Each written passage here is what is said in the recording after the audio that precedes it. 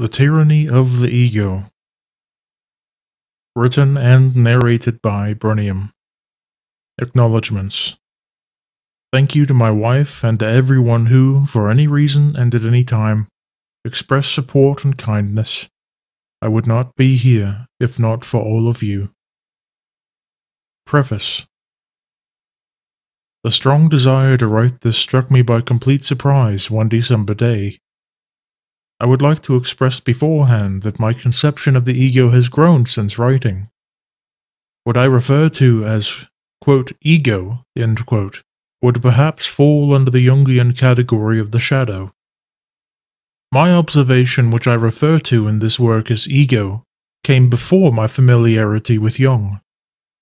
Despite studying Jung, and continuing to do so, I am unable to see how it fits cleanly into Jung's model. It is not the shadow, but it entails the shadow. It is not the ego in the Jungian sense, but it affects the ego.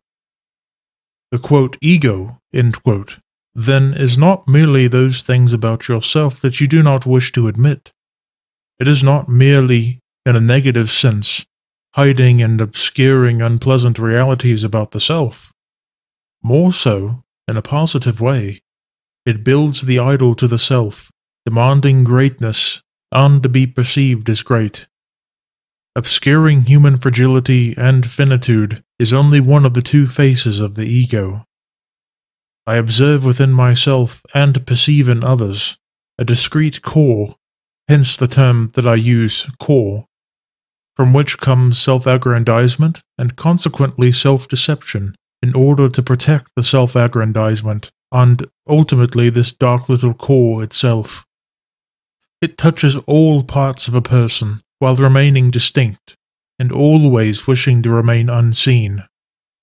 The seed, the core, the little worm, various descriptions of the same thing which I encounter during active imagination, is closely related to the act of projecting, the creation of deceptive personas, defense mechanisms, the impulsive need to put down others to elevate oneself, and so on. In sum, the ego, as I use the term, produces very typical behaviors and thoughts associated with being human. Even when, by great effort, they are brought to light, we do not easily admit to them, nor are inclined to evaluate them as negative. This too is the work of the seed within. Moreover, the core manifests itself as impulses which, by their very nature, bypass thought. The impulse to immediately rebuff criticism without due consideration is one example of such an impulse.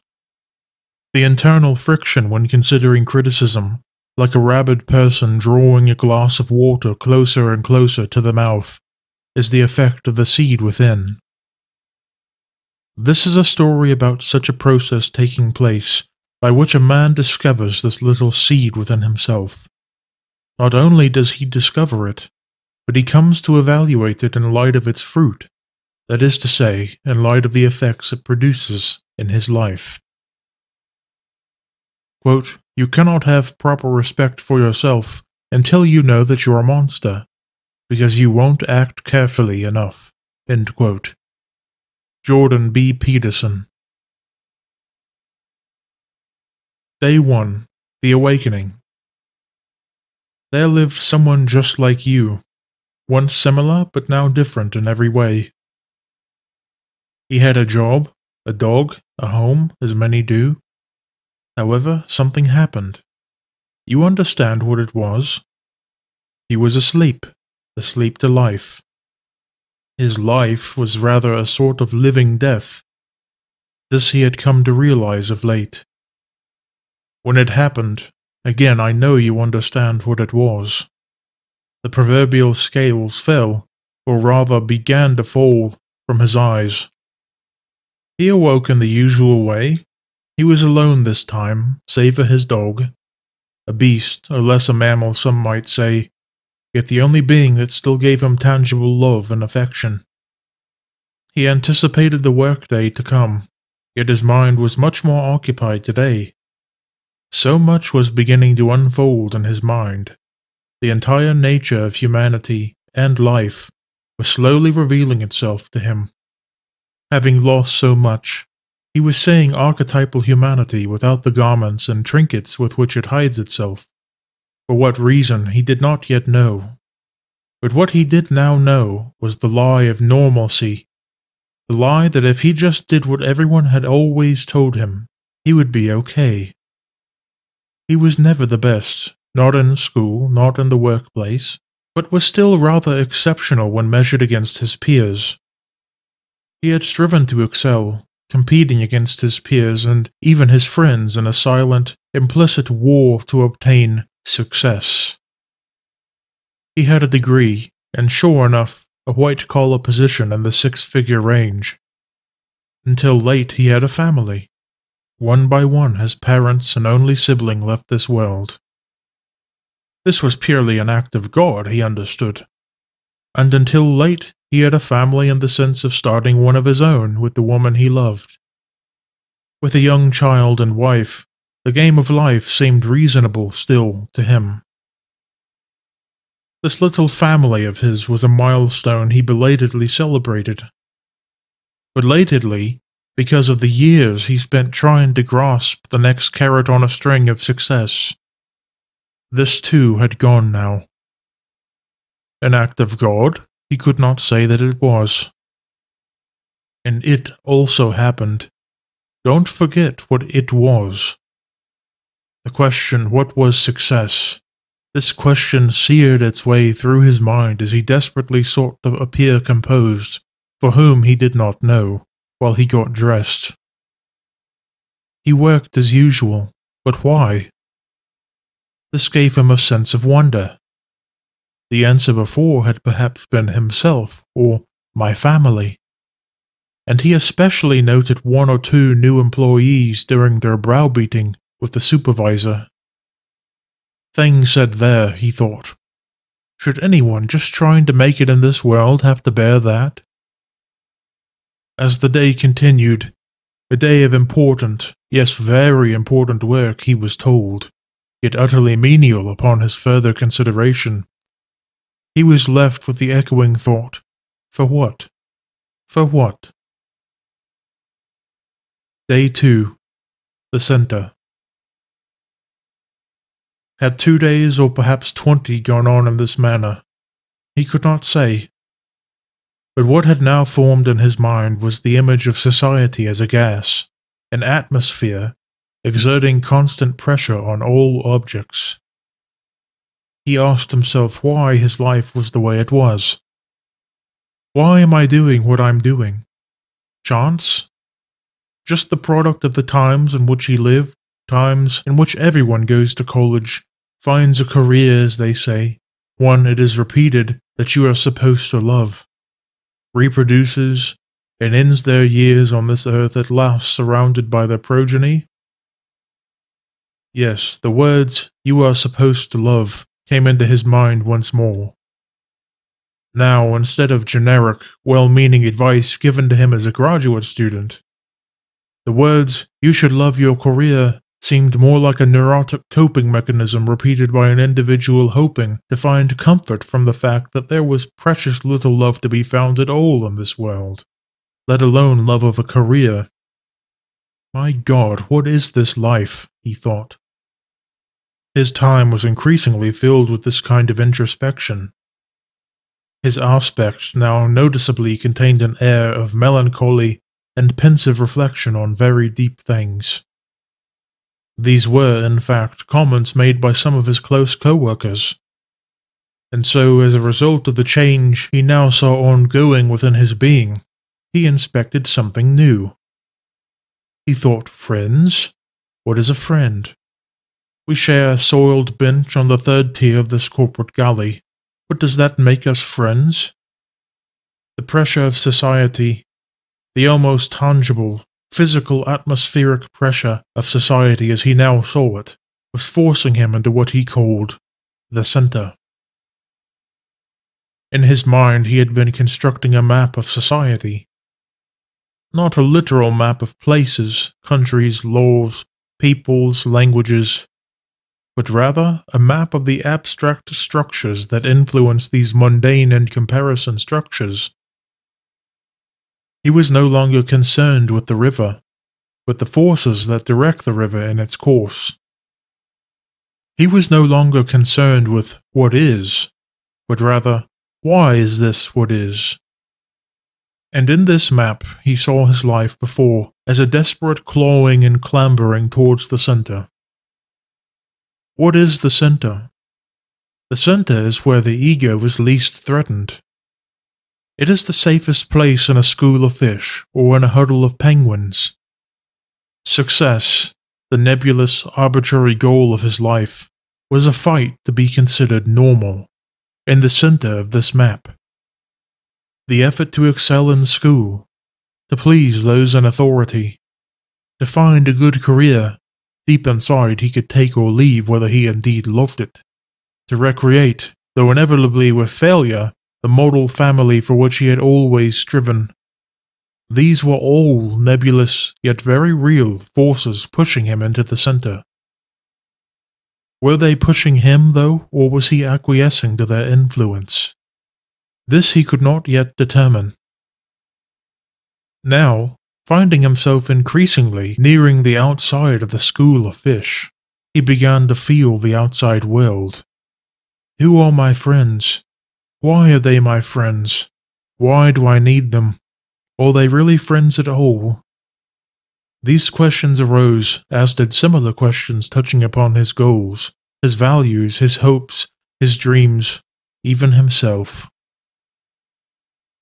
The comments made by his co-workers, could they be a result of moodiness? Everyone in his situation, having lost what he had lost, surely would undergo some kind of change, would experience some kind of internal volatility. Or, perhaps, he dared to wonder, was he simply touching upon the true nature of things, a subject which was taboo for those in the center? Perhaps, he thought, he was finally asking the right questions. Perhaps he was finally glimpsing the nascent rays of truth that were only now reaching him because he had moved, or had been moved, closer to the outside. Day 3. The Edge. He awoke. Whatever the center was, he knew he was no longer a part of it. Life, to him, now had a sense of brevity and urgency, intense feelings that had never crossed his mind when he was in the center. And by brevity, he did not mean the trite expression that life is short. Rather, he meant, if what I am just now glimpsing, still blurry and on the far horizon, if this is truly life, how can one survive 5, 10, 20, or 50 more years? His brief time away from the center was filled with newness. In a very real sense, he felt like a newborn baby glimpsing the world for the first time. He took notice of lifelong habits that had formed while he was in the center, how the atmosphere of society, or the pressure of society, whatever you may call it, had influenced him. This was the subject of deepest thought and concern for him. He was almost watching himself in the third person, snapping at minimum wage earners, yelling at his ever-loyal dog, grieving over trifles and inconveniences. And for what? This was the question. He was no longer in the process of attaining. That was how he had spent his former life. He was now in the process of becoming. He was becoming something, but he did not yet know what. He knew, however, that whatever this process was, whatever it was that was slowly revealing itself, it was undoubtedly of the greatest importance. Work was tedium. He prepared for it and got it over with. The moment he got home, it was swept away, and trying his best to gaze past the inhumanity of it all, he began searching for solace on the edge. Reading filled his time. His laptop, what had always been both an appliance and a status symbol, lay before him with dusty, crummy keyboard. This reminded him of his inner self heretofore. He was but a human, made of dust, yet had been hoarding status and wished to storm the gates of heaven itself, garbed in his self-attained glory. Imagining how life used to be, he could hear his old self thinking, "Perhaps a year's left before this is obsolete, and I'll pile it into the garbage and get another." The truth of his repressed self-loathing dawned on him. Amassing glory and status, he was nonetheless temporary and finite. Running from the terrifying possibility that he was indeed human, necessarily entailing mortality and minuteness in the scheme of the greater world, his ego, frantically, desperately, feverishly erected the great idol to self. This feverish work by the panicked ego had directed his course until now. Rejecting reality, it had sought to construct its own, one in which he was the greatest, the god before whom all else must bow. Notwithstanding the frenzy with which the ego worked to cast this illusion upon his own mind as well as those of others, there was yet another core within him that knew the truth. The great idol which was being gilded was, to his great surprise, made of dung. The ego's frenzy was not the end in and of itself. Escaping the fearful reality of being a mere creature was, in fact, the end. And in this moment he first glimpsed himself. He had finally pierced the insulating veil constructed by his ego and now beheld the sniveling worm within, craven with fear, vile and engorged with loathing and disdain. Hating itself, it thus hated the world. Seeing its own depravity, it declared everyone else depraved. Bearing the weight of guilt, it deemed everyone else, and only everyone else, guilty. And so this man, beholding the faint, rosy dawn of truth, found himself on the edge. The edge, he knew, was his new home. He no longer shared a home with millions of other well-groomed, well-dressed, cheap-smiling carrot chasers. This he now knew with certainty, and with passionate devotion he began learning about this entirely new sense of life. He would try to define that odd phrase, new sense of life, roughly as the experience an infant goes through as it encounters the world and formulates categories, ontologies, meanings, priorities, value systems, and literally everything else. Though a grown man, and having attained quite a few of the popular milestones, he knew more than anything that he was yet an infant. In his exploration, he found himself encountering a strange world of obscure ideologies, forgotten philosophies, disgraced doctrines, failed eschatologies, and myriad other esoteric matters. Likewise, he found many such matters that, very strangely he thought, were well discussed and yet held very little influence. Nietzsche spontaneously came to mind as he recalled his graduate studies, in which he very cursorily encountered Nietzsche during some such brief segment of an otherwise unremarkable course.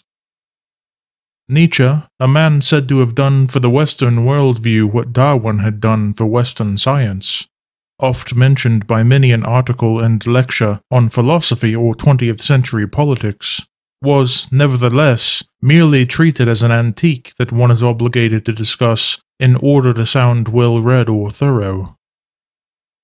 He chose to follow this rabbit trail, encountering Thus Spoke Zarathustra, one of Nietzsche's most famous works. And, my God, he thought, coming upon the words, quote, "The loving one loveth, irrespective of reward and requital," end quote. Yes, a subtle jab at the Judeo-Christian God, he knew, and yes, there is the matter of the creator-creation distinction. But forgetting that momentarily, he wondered why it is that these words are universally agreed upon, and yet universally disobeyed. Is it for lack of will? Lack of ability? What, he wondered, what is it about this life, this race to the center, such that people affirm the ideas of peace and love nearly universally, yet functionally disavow them? There is a race for peace and love. For oneself. This is the ego, he understood. The race to the center is a race to protect one's ego, and the ego is protected when it is lavished with love and peace, when it is in fact worshipped. Giving peace and love to someone else, however, makes one vulnerable. Reading further, he found more. Quote, "The most repugnant animal of man that I've found did I christen parasite. It would not love, and would yet live by love." End quote. He was hit with the monumental profundity of these words. The parasite, as Zarathustra referred to them, refused to love, yet avowed the idea of love. The parasite gives no love, yet would have everyone else love them. He thought, the parasite is the greatest hypocrite, preaching love, the greatest of human acts, yet refusing to enact love. Understanding this, he also realized that he was witnessing life on the edge, both in the fictional Zarathustra and the real Nietzsche. Zarathustra was a hermit who had come down to the nearby village to share his thoughts. Perhaps this is how Nietzsche saw himself. Like me, Nietzsche was gradually pushed to the outskirts of life, the edge. And somewhere in these outskirts, Nietzsche found a fountain of wisdom unseen before by humanity. There is something to be seen outside of the usual plane in which life takes place. There is something beyond ego protection, beyond the center, beyond the winds of societal change. Indeed, confirmed in his mind was the fact that there is, quite seriously, a tremendous, all-encompassing, self-deceptive veil that shrouds the center, the location housing the vast majority of humanity. Are we simply driven, as by wind, by impulses, or is there more? The center produces neurotic lives held up by cheap scaffolding made of lies, and the bodies of the trampled, oftentimes kept within some measure of sanity only by pharmaceutical mind alteration. Human lives are sacrificed to keep the scaffolding in good repair. A husband and father is laid off to please the stingy corporate bureaucracy above him. A woman accepts abuse from her boyfriend because confronting him would strike his ego and result in abandonment or greater abuse. An animal is tortured and the video posted so the sick one can achieve some sense of popularity. A war is waged to keep elite money laundering channels open, sacrificing how many young people? Miserable people leaving a scorched trail of misery behind them wherever they go. What, he thought, is the limit of this? What level of sycophancy? What act of violence? What deceit? What lie? What theft has not been done to protect the sniveling ego? Indeed, the ego's hunger is bottomless, and there is no end to its desire. And for some reason, there is a pathological need for it to reside in the center. What would the center look like, he wondered. What would a life look like if it achieved the greatest attainable degree of centerness? He supposed that it would entail a great degree of popularity, a life in which one was beloved by everyone else. Money would never be an issue. Anything would be attainable immediately. No unfairness would exist, meaning that every insult and every wrong would be repaid. No one would get away with doing you wrong. Such perfect centerness would entail the comfort and security of being able to look down at the mass of humanity before you, and being able to conclude that you have attained more than any of them. You have come in first place, and you could always defend your position as the best. And, though at the very top, you would be considered perfectly normal. There would be no flaw, no quirk, no weirdness, nothing that would tempt your neighbors or acquaintances to ostracize you or refer to you as one of those people. This is a fascinating inconsistency exhibited by the ego, and there he realized at once is the flaw. Perfect centerness is something only a single person can attain. It is like being at the highest point on a pyramid. It necessarily entails being different from everyone else, and yet somehow defending this position by either attaining more to stay ahead, or by keeping others from attaining more.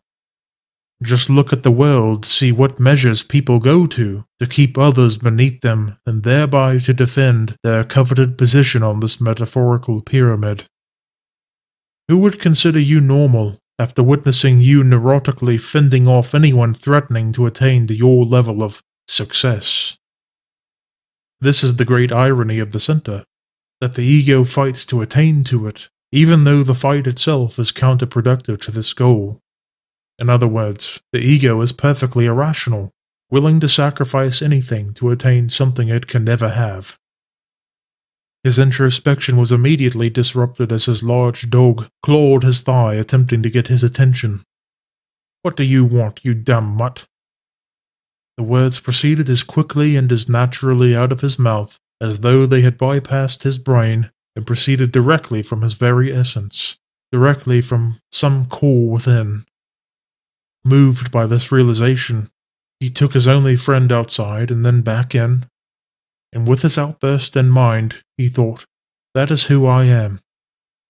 And looking at his friend staring loyally, forgivingly back at him, seeming to read his owner's emotions and to express an animalistic, yet strangely human level of concern, he thought, "And that is who you are." Day 4. The Ego. Not much for the workday, and having taken about all he could bear by now, another day or perhaps more came and went. If it was one day, it felt like a year. Is this life? This thought repeated many times.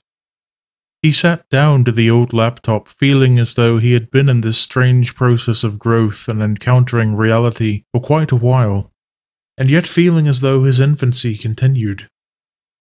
Oceans of thought remained to sort through. A process spurned on as he encountered the words, quote, "As the heron looketh contemptuously at shallow pools with backward bent head, so do I look at the throng of grey little waves and wills and souls.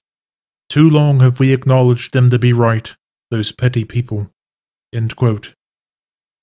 He resonated strongly with these words, remembering once more the idolized academics who cursorily might expose their students to them, the legions of podcasters who have much and yet nothing at all to say, who might reference them and offer a few uninspired seconds of trite commentary. The search result pages he encountered when he first searched for Thus Spoke Zarathustra, with big corporations selling editions.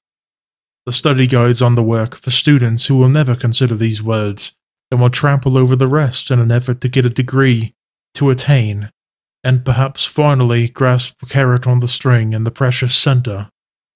And the occasional academic treatise on the work, offered by some professor or doctorate student, hoping to hoard more recognition, tenure, or who knows what. Everything is a commodity, even wisdom. Everything is valuable, but what really is? The throng of grey little waves and wills and souls, what keeps them from seeing what I now see? Quote, "Just a pinprick into the veil." End quote. He referred to the thing which happened to him, of which I now remind you once more. Then he thought, "And God willing it allows a single ray of truth to cast itself upon the ego inside." It was at this point, noticing his prescription bottle as his eyes wandered away from the screen, that he reflected upon its purpose. Long ago it was prescribed for his inexplicable anxiety and manic thinking, experiences incompatible with his old life, which must be medicated away in the old, vain pursuit of normalcy. And yet, he now realized, what else did this pill-formed substance do? He had since become critical of authority structures, virtually all of them, of all kinds, finding that they are the human counterpart of the societal pressure or societal atmosphere he had conceived of a while ago. He found that authority structures, in other words, insulate the ego and pressure the masses into the center while making the edge a taboo. They deemed the edge to be an unsafe, forbidden place of danger. Based on what authority? He asked himself. By what standard? He felt that there was indeed a sweet spot that lay short of anarchy, but he had yet to work this out in his own thinking. His position on the edge was deemed taboo and was scorned by many, including all of these despicable authority systems. And what hurt him most greatly, perhaps, was the fact that this newfound life on the edge was involuntarily thrust upon him. He no longer related to his co-workers. His co-workers no longer related to him. His family, which was the apex of his quest for attainment, was also gone. And yes, though it comprised part of his quest to reach the center, there was still genuine love there. Why take that little sliver of good away? This he demanded of God, the universe, the Archon, somebody. And though this position on the edge was a burden placed upon his unwilling back, the authority structures of this world still looked down their noses at him, scorning and impugning him for his position, adding more stones to bear. They are the ones decrying substances that dissolve boundaries and puncture the ego. Yet this mind-altering prescription is given official sanction by church, state, and corporation. He rejected the naive notion that their motivation was simply benign concern for his well-being, and so, like so much else, he divested himself of yet more ego insulation. Ego requires so much protection, he thought. And yet it is the ego that tramples the downcast and downtrodden of the world. The last part he uttered out loud, feeling that his words sounded vaguely familiar. Similar words, he recalled, were once sung by Pink Floyd, whom he had once considered a cryptic, strange band. Indeed, they resided more edgeward than most others.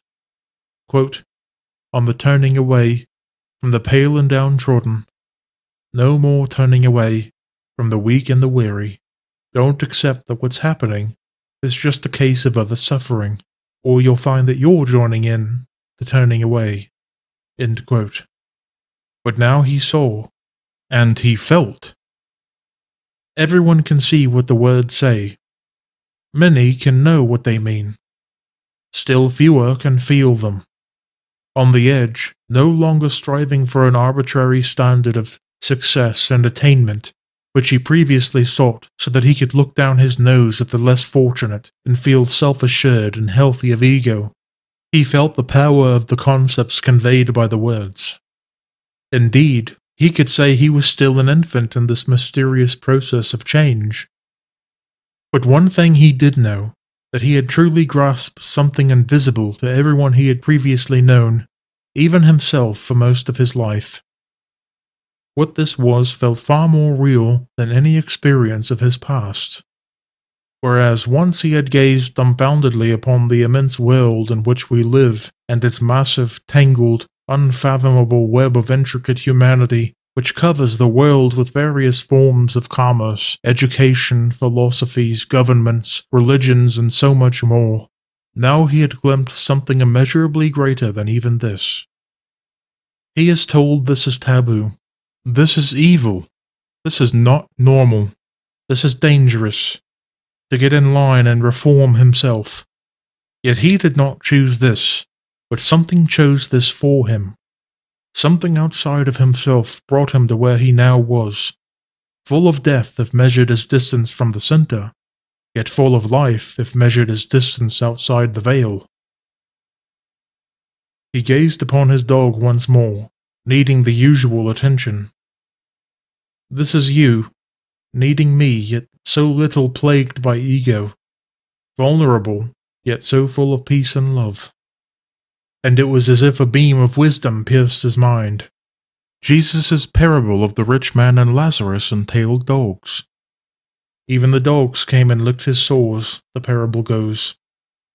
He and the dogs stand in distinction to the rich man, who casts away the weak and downtrodden. His wealth and splendor shield his ego. He once treated people like that. Perhaps he was not as wealthy as the proverbial rich man, but he did. He wept and hugged the ever-attentive dog. His effort to build the model family, to climb the corporate bureaucracy, where would it all have led? He knew he was saved from something dangerous. and the danger was the center, not the edge. The danger was the frantic, self-preserving, self-obsessed ego that normalcy insulates. Normalcy aids and abets the ego. Normalcy tells you everything is okay, and meanwhile your ego devours you from within. Day 5. Alas. There came a time when the man we now know to some extent condensed his thoughts in the following way, quote, "In some mysterious way, the world needs love and peace, and yet love and peace are not the end goal. It is as if a third, unknown emergent property is produced when there is untainted, genuine, selfless love. This kind of love necessarily produces peace. And somehow an emergent property arises out of this mixture. This is true life. This is wisdom. This is some archetype that last received expression in the Garden of Eden. And perhaps the strange path through our present ego-tainted world is some kind of teaching experience requiring this excruciating struggle that will result in the reappearance of this archetype." End quote. When it happened to this man, that which you do in fact understand very well, his ego was left with a minuscule puncture. Such a small opening was nonetheless able to release the pressurized, insulating bubble of pus around his ego. And he understood the fragility of his ego, and yet understood that he is not his ego, but much more. "I am not my ego," he uttered. "Ego is not life," he said. And having died the ego, he now lived. Thank you for listening to The Tyranny of the Ego, written, narrated, and copyright by Bronium.